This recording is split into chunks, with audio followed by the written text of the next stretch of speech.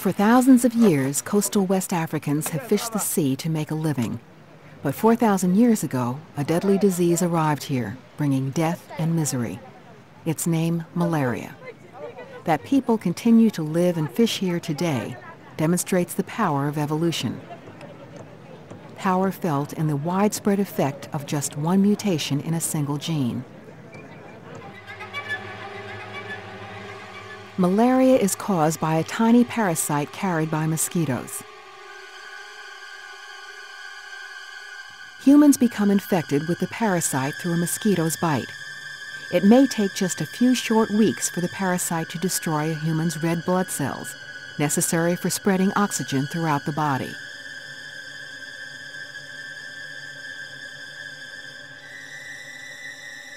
A red blood cell is invaded by the parasite, which soon multiplies, causing the cell to burst. These new parasites are now free to invade yet more cells. In West Africa, malaria is so common that most children are infected with the disease.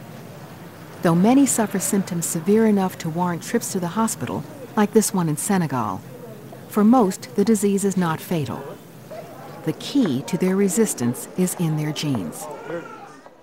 Dr. Ronald Nagel studies the genes that make hemoglobin an essential part of red blood cells. Genes are all paired, with each parent supplying one half of each pair. If either hemoglobin gene undergoes a mutation, the hemoglobin it makes will be changed. This particular mutation, called the sickle cell gene, is tiny,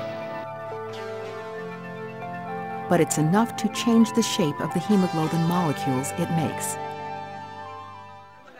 People that had one copy of the gene were able to survive their infection, their malaria infection. They would not die of it. Hence, they were able to grow up, get married, have children, and pass the genes on to the next generation. This is selective pressure. That gene had an advantage in that particular environment for those carrying it. We all have lots of small gene mutations. Mostly they go unnoticed.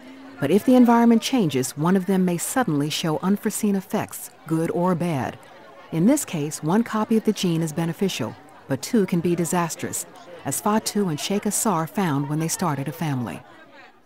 Both Fatou and Sheikh are protected from malaria because they each have a single copy of the sickle gene.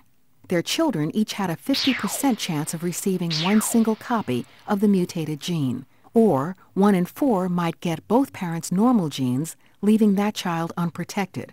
Another 1 in 4 might inherit both sickle genes. And that is the case for their daughter Fatou, named for her mother.